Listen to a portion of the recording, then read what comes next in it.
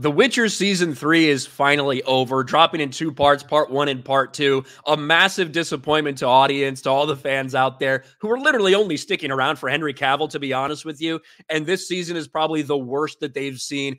And now Henry Cavill's gone, replaced with Liam Hemsworth. But they're not set to start filming until September, or should I say weren't set to start filming. But now that has been put on hold indefinitely.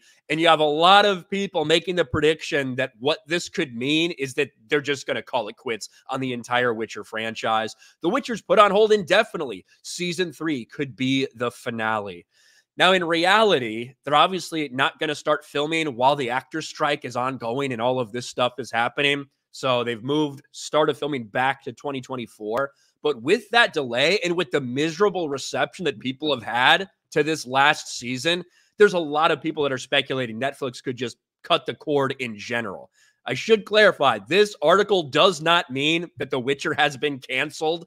You know, it's just somebody putting out their opinion that that's what they think could happen eventually. I don't see any reason to continue on with it, to be quite honest with you, because quite frankly, there is nobody that wants to see season 4 of this with Liam Hemsworth. They were sticking around for Henry Cavill, and that's the only reason they're invested.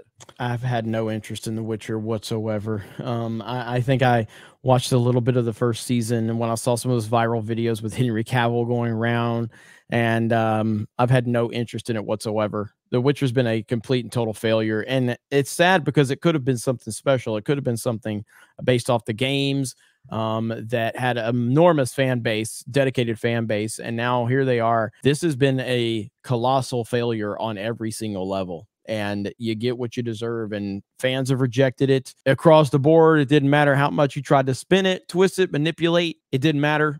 People were checked out from pretty much after the season 1. I thought there was some decent feedback for the show overall, but from what I understand, it was a lot of fool's gold. Well, I think season 1 people liked it, but they wanted more Henry Cavill, and they were hoping that that season 2 they get more of what they liked about the show. Season 2 people they realized that they got the opposite of that, and then season 3 was just completely shit. But if you look, there's some people that are trying to be like, well, look, it's number 2 in the Nielsen ratings. Yeah, with basically no real competition, it is number 2 in the Nielsen ratings. Couldn't even be the top thing on Netflix because Suits dominated it. But with 1.3 billion minutes watched in its debut week, unfortunately, when you compare that to season 2, you get the real story. Season 2's debut, 2.2 billion minutes watched for that same period of time. And that's with fewer episodes of The Witcher out overall. So you have a drastic drop-off for season 3 when you're talking about the people that tuned in for this. That is a nightmare for them, for what they expected to be their Game of Thrones, basically. That's what they wanted it to be, and it has turned out to be the opposite of that.